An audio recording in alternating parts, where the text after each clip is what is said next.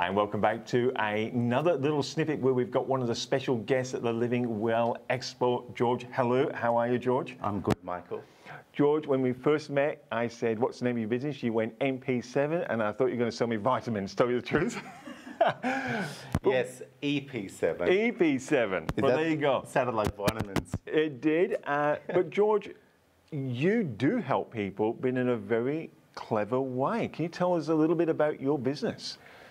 We have a process, and the process actually emulates nature. It allows you to restore your adaptive way of being, which unfortunately we lose in the way we're raised and in the culture that doesn't understand the power of being adaptive in any situation, so that you can always be resilient and you can always be a good creative problem solver and achieve what you want. Is this why we go through life and sometimes we just get in those places where we just constantly feel tired, run down, not quite motivated, losing the passion? Yeah, totally, because it's hard going, not getting timely solutions. Right. It's not natural. We're meant to hit a roadblock and then follow a process to understand why, and then be different and have a breakthrough. Unfortunately, and it can get depressing when everything you're trying is not working because you're not tuning into the problem enough and you're not expanding and connecting to enough ideas to guide you how to be different.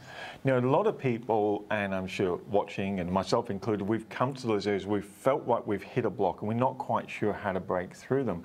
But what's been your journey? How did you discover how to take those blocks away, make them dissolve almost so people can actually carry on their path? How did you come about this?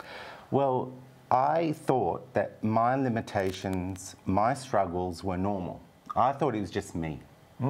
And then when I had mentors early on in life, and then I started to read self-help books and go to courses, I was shocked at how much my paradigm was forcing me to see a reality that was so subjective it wasn't funny.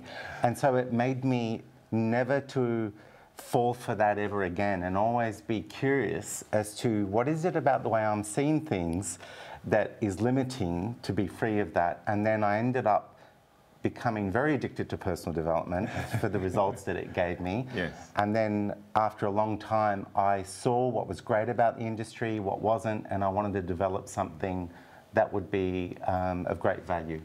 You mentioned in there that you became curious, and one thing that I know a lot of viewers and a lot of people coming to the Living Well Expo are going to be curious about, and that is your reinvention workshops. Could you describe what you actually mean and unpack that for us? Yeah, well, one of the most fascinating things about our struggle is that we don't know that the brain's trying to help us and protect us. So what happens is that it ends up overprotecting us, especially through trauma, like it doesn't want you to be traumatized again. But the overprotection ends up self-harming. And so with the Reinvent Your workshop, there's a lot of things we do and we think we have to do that when you go through a process of deconstructing all the details around why you're doing what you're doing, the self-harm becomes evident, and you shock at the situation that you're actually hurting yourself, and the brain will never want to hurt you. You just need to give it enough exposure of what it's doing for it to stop.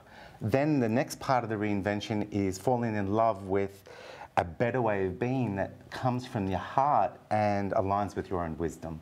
Wow. So if you are stuck, you know you can be better, you know you want things that are better, make sure you come to the Living Well Expo and go to the Reinvention Workshop with George.